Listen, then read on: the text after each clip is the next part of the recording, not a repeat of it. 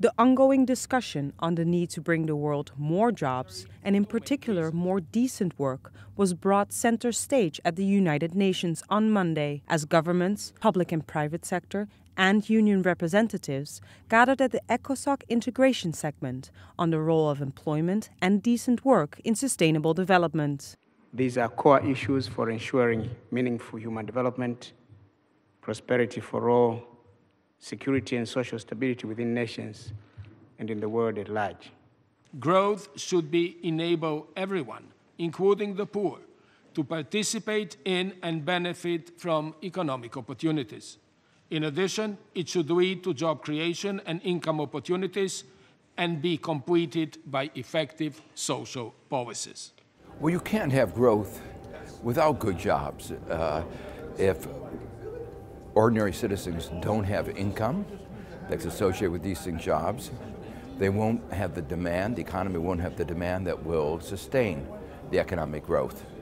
And that's why, for instance, many countries around the world are actually quite weak.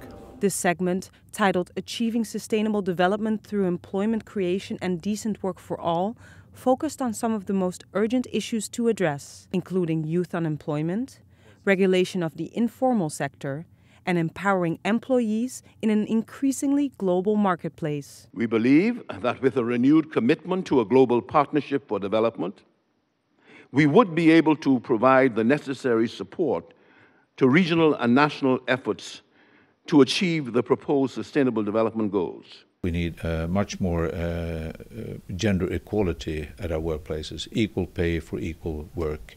The same level of participation at the labor market for women as for men, and the same rate of full-time work for women as for men.